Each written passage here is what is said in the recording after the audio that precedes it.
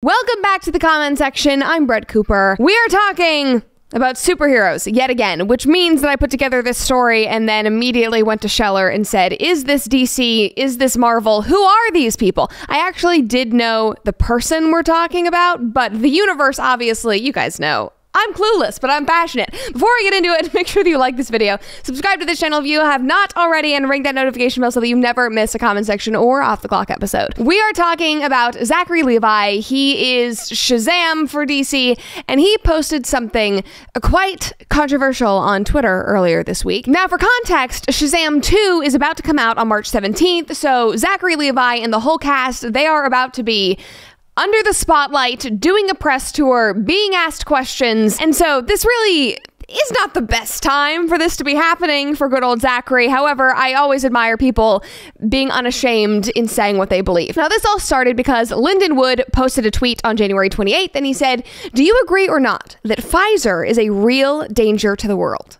Zachary quote tweeted that and said, "Hardcore agree." Yes! Oh my God, he's going against the mainstream narrative. Holy crap, he has his own opinions about something. The people lost their damn minds. Somebody replied and said, "So you've decided to tweet this. Here's why you shouldn't have." That basically sums up what everybody thought about this. I mean, they were ripping him apart. It was less like you're a danger to society, but it was like, why did you have to do this before Shazam? Like, we wanted to like you. Keep those opinions to yourself. Like, I genuinely think these people care less about you having these opinions and more about you publicizing them to the outside world. They just don't want to hear it. They don't want to know that you have these opinions. They want to live in ignorance, basically. So if you're just lounging around your house in your pajamas, keeping it all to yourself, that's totally fine. Actually, if you're lounging around your house, you need Pajamagram. And guys, if you have no idea what to get your wife or girlfriend for Valentine's Day, you need to check out the Naturally Nude pajamas from Pajamagram. I have been wearing these for months now. They are so comfortable. I had no idea what I was getting into because I have not really been a pajama person in the past. I literally made an entire video about that around Christmas time, and then they sent me these.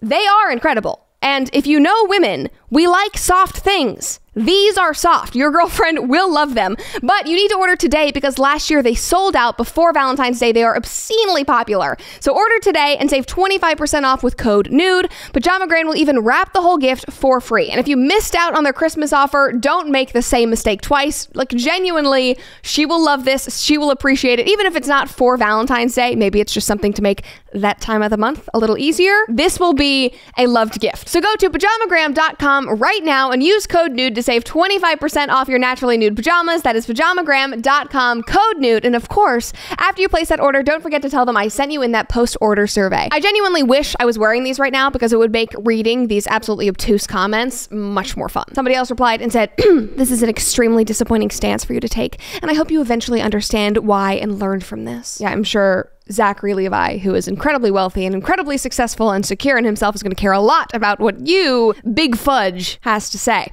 Another person said, "First DC movie released direct to Fox Nation." He's literally not even saying anything about his political beliefs. It is ridiculous to me that people's personal medical decisions have become utterly politicized. And he wasn't even talking about this jab or anything like that. He was simply talking about Pfizer, and objectively, on paper, they don't have the greatest track record. Big Pharma, on paper, does not have the greatest track record.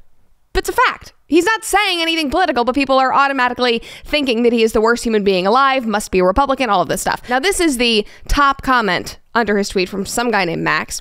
He says, "For your own sake, please call Mark Ruffalo and beg him to help you understand how celebrities can be outspoken critics of corporate America, Big Pharma, and even Pfizer specifically, without playing into anti-vax propaganda." I mean, honestly, the condescending tone in that reply is nauseating.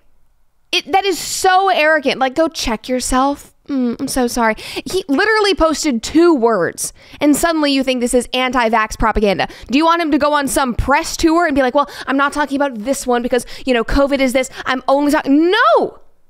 It's bullshit. Somebody else said, "I'd rather take gun safety advice from Alec Baldwin than hear Mark Ruffalo's opinion on anything." Oh, God. Another person said, "So he's supposed to call someone on an approved list for advice before voicing his opinion? If they can help it, yes, 100%. That is what people want. I mean, that is why PR teams are paid so much money, not only just for damage control, but to control these celebrities so they do not challenge groupthink and waste the millions, maybe billions of dollars that these huge Hollywood studios have invested in them. You're afraid of a PR problem? Because God forbid they have an opinion unlike somebody else. Somebody else said, Chuck was good, but not good enough for you to be doing all of this. Chuck is what he is kind of like known for outside of Shazam, first TV show. Somebody replied and said, questioning Big Pharma, which was totally fine 5 years ago, but not okay because Fauci said it was a no-no. Another person said, ever since I saw him sitting on a talk show talking about God this, God that, he lost me.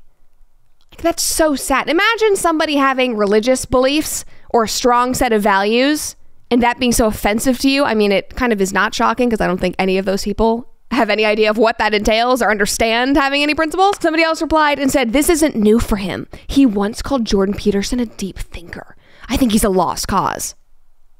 The fact that they take sweet Jordan Peterson, the kindest man, who all he wants to do is empower young men and, make people think for themselves and be brave and be incredible and break the status quo. The sweet man, they make him out to be literally a villain. And if you follow him, you are a dangerous human being. This is the clip that they are discussing. I think one of the deepest thinkers that I've ever heard break down like human behavior and I don't know, just an understanding of all that stuff and I think good wisdom along with it is Jordan Peterson. I think he would be a person that I would trust. I think that guy has a lot of integrity. That's literally it. He has a good understanding of human behavior. He has a lot of integrity. Now, the fact that he's on Joe Rogan is probably not helping his cause because Joe Rogan is another one of those people that if you listen to him, it's like, oh my God, you're one of them, aren't you? While they were also pulling up these old clips, they were going through Zachary Levi's Twitter follows and being like, look, he follows Rogan. Look, he follows Peterson. Oh my God, he follows this right-wing person too. Oh my God, he follows Peter McCullough. You a fool! The amount of time you have to spend digging through somebody's follows. On Twitter, you can't search that like you can on Instagram. You just spend all of this time and energy trying to expose somebody because you are so angry that they think differently than you. Like, that must be just such a sad life to sit around thinking that you are a victim and that every single person is out to get you. Newsflash, they're not. Nobody cares. Nothing on the outside, nothing on the inside. You are spending way too much time digging rather than trying to build a productive, happy, fulfilling life for yourself. Like, that is going to be your fault if you are unhappy in 50 years, sitting behind your little screen with your anime profile picture.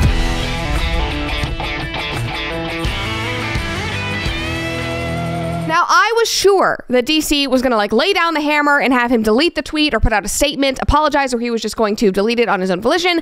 But neither of that happened. In fact, he sort of doubled down. He posted this a day later. He said, just one example of what I'm referring to, ... Again, none of this is aggressive, stoking anger or fear. Literally, the emojis he's using, it is all sad, simple concern is what I would say. The emotion that's being evoked here. And then he adds a link to the 2009 lawsuit with Pfizer, where they had to pay the largest healthcare settlement in U.S. history for fraudulent marketing. That was $2.3 billion for fraudulent marketing, for lying to consumers. Largest settlement. That is kind of a big deal. Somebody replied and said, Zachary Levi is what happens when you tell incurious men that all they need to do in life is read Jordan Peterson and listen to Joe Rogan to be fully informed about the world. You bring up a lawsuit over a decade old to discredit thousands of people's work for a life-saving vaccine. I'm sorry. The largest settlement in healthcare history is still a big freaking deal, even a decade later.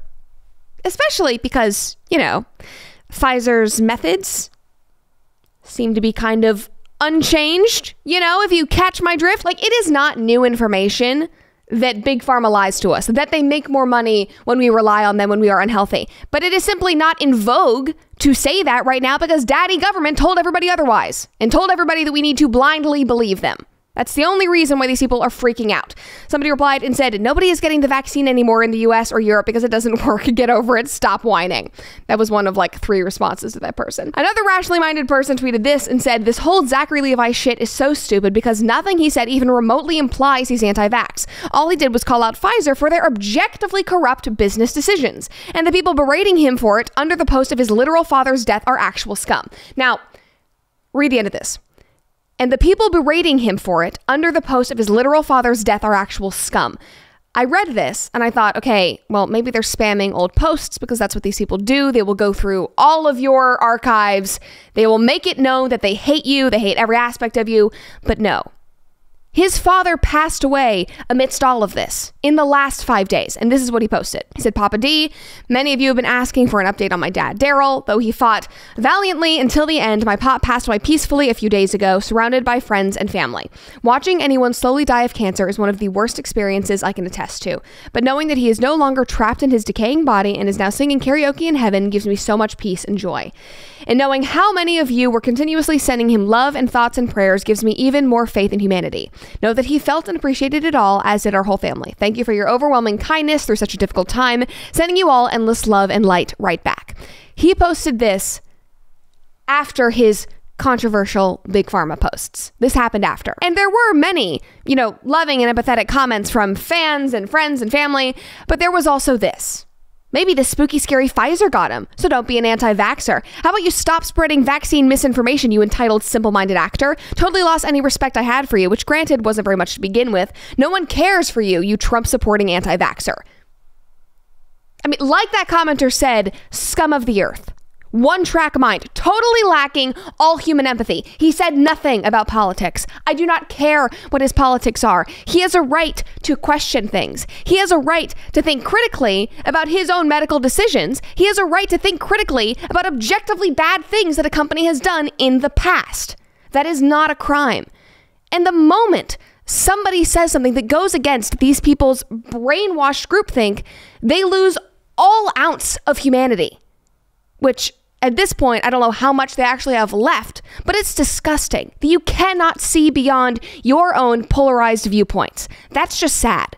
That you cannot even connect with anybody on a human level. Now, that is not the end of the story, even though that would arguably be a powerful way to end this episode, because like I said earlier, Shazam 2 is about to come out, so obviously people were tweeting at James Gunn and the, DC execs saying, like, what are you going to do about him? You're going to take him down? Are you going to, remove him? Are you going to speak out about it? But this dangerous misinformation. But this is what James Gunn had to say. James Gunn on Zachary Levi's recent controversial tweet. I can't be changing my plans all the time because an actor says something I don't agree with. Actors and filmmakers that I work with are going to say things that I agree with and things that I don't agree with. And he just left it at that. Now, in reading that out loud, it almost feels like he's exhausted by this and it's like, stop tweeting at me. I can't do anything about this. If I, take him out of this film or cancel the film, I'm going to lose billions of dollars. So that's not going to happen. But I do like the response because that is how it should be. It should not matter. Like if your employees think differently than you, if they are still showing up and doing the work, that should be the only thing that matters. And I can't help but think that this is a very calculated response, though, because the movie is about to come out. Like, they can't lose more money. And he and DC have already been defending Ezra Miller for months, like a man who has been accused of child trafficking and theft and battery. They are already in hot water because of that. Like, they are currently in the process of doing like a whole overhaul of DC. They're rebooting it. They've fired a bunch of people. They've canceled multiple films. They're just trying to get this film out. They want to, wash their hands of this, move on. I doubt that Zachary Levi will be brought back after this, not just because of this comment, but because they're literally getting rid of everyone except Ezra Miller at this point, which is just very, very weird. I mean, like, if they keep Ezra Miller, but then fire Zachary Levi over this, that should absolutely tell you the state of the world right now and the values and priorities of these people. It's absurd. It's just all incredibly hypocritical, but I'm very glad to see somebody who is in the very public sphere, who has a lot of influence, being strong in their values. Like, it's shocking to me that I have to say, hey, good for you for having an opinion of your own, but that's kind of where we are at this point. And it is also incredibly impressive to me that he did not apologize. He did not delete the tweet, because in America, you are allowed to talk about your different opinions. You are allowed to question things. We need to remember that. If not, things will go to hell, basically. Okay, that was fun. And those people are crazy. If you want to see more videos like that, make sure you subscribe to this channel and like that video. And if you want even more content, you can follow me on Instagram at I'm Brett Cooper.